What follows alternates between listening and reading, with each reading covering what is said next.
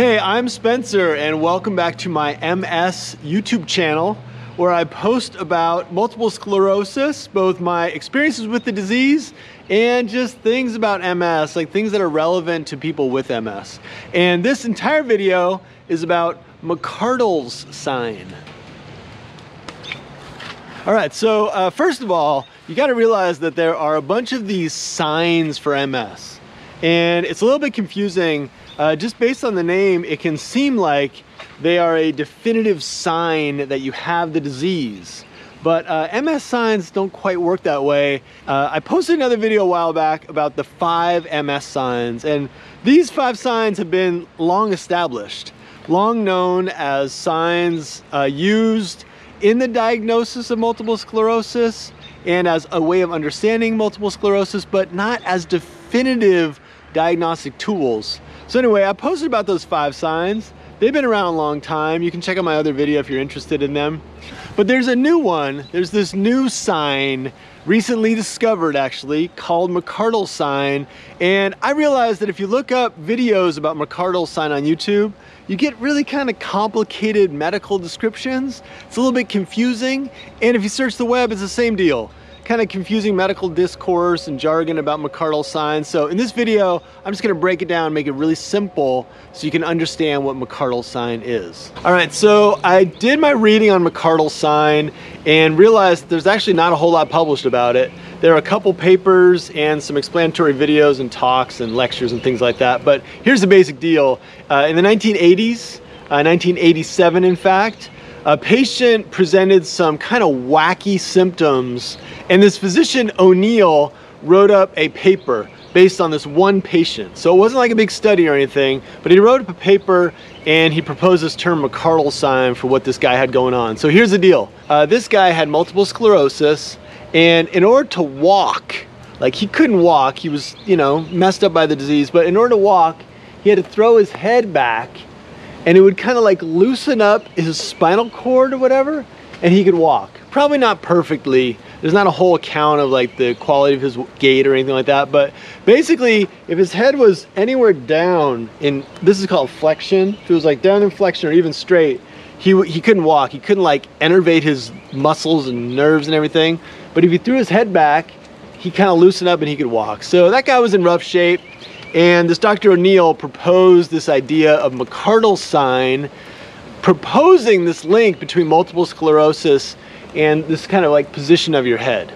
Okay, it's starting to rain, so I gotta go inside for the rest of this video. Okay, that's better. Okay, fast forward to 2018, 2019, and there is a follow-up study, like a full-on study of a bunch of people with multiple sclerosis, and then like all medical research, there is a control group. So I think in the study there was a group of people with MS, some people with some other kind of disorders that were sort of, you know, they manifest in similar ways, you know, like people couldn't walk around perfectly or whatever, but they didn't have MS. And then there was a control group. And this study, I think it was led by this guy, this Dr. Weinschenker, Brian Weinschenker, but he might have just been one of the researchers. Anyway, the basic deal with Weinschenker's study was that he took a bunch of people with MS and he had them do this neck flexion thing. So they would flex their head down, and at the same time as they flexed down, he would, man, now it's really starting to rain. At the same time as they flexed their head down, like put their head down into flexion, he was testing the strength of their fingers. So it's kind of like this, I'll show you. So basically he's got this device, like this technical device. It's not the side of a barn, but anyway, he would have them push with their fingers and flex at the same time. And then the device they were pushing against would measure the strength, the severity of their pushing. What did he find? Basically, Weinschenker found that if you've got MS, at least in his small group, it's like 30 people or something like that, that small group of people, when they were in flexion, like when their head was down, they had less power in their hand, just less power. Like the system of connections between their brain and their muscles and their arm was being impeded. It's kind of getting screwed up by the flexion of the neck. So that's what he found. And he proposed, he was like, you know what? The original thing from the 80s was legit.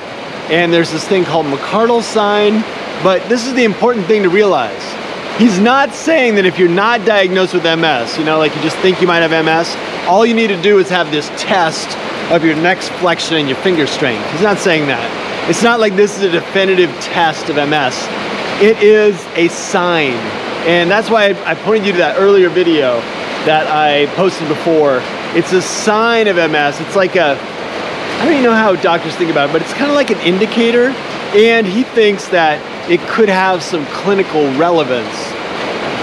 So what does that mean? A neurologist is checking you out, you're at their doctor, and you know, they go through a neurological exam, you know, they check your gait, how you're walking, they check your muscle strength, they check your eyes, how you're tracking their finger, they do all the neurological tests, and they might check what happens if you flex your neck. You flex it down, and maybe you lose some power in your limbs, they'd be like, oh, you know, that's part of the story. So anyway, that's McArdle's sign. I really hate the way that things like this are not always clear to people if they search online.